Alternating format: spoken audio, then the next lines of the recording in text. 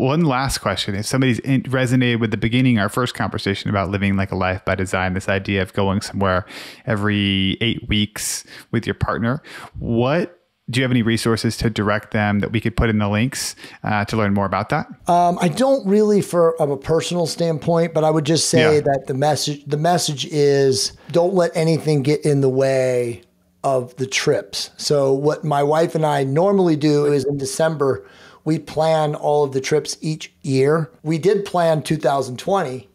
I'm sorry, in 2019, we planned 2020, but we only ended up with the 3 of the trips. Whereas this year, we know things are so crazy with travel restrictions and all the nonsense that we're just literally going now after the trip. But just don't let anything, have a mindset that anything cannot get in the way of it. Kids, school, anything that would deter you, don't make the mind over matter aspect that nothing is going to deter you and that you're going to take the trip. I love it. And do you go for a week or does it change?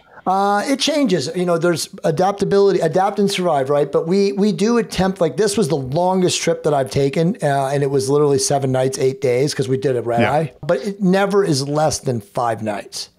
But normally that's what we do. It's like 5 nights, 6 days, or just 5 days, 5 nights, and we're back.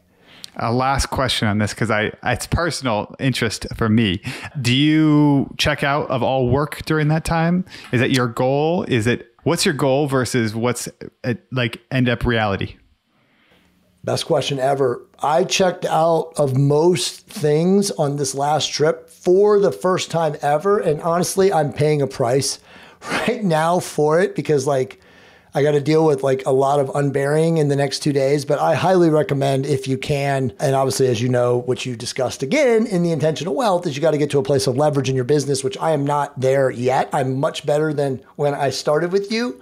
But you should check out as much as possible to be present with your significant other, your partner, whomever you're traveling with, because dude, as you know, as you said, the only thing that we really have now is our time. Being present in that now space of right now there's nothing more important.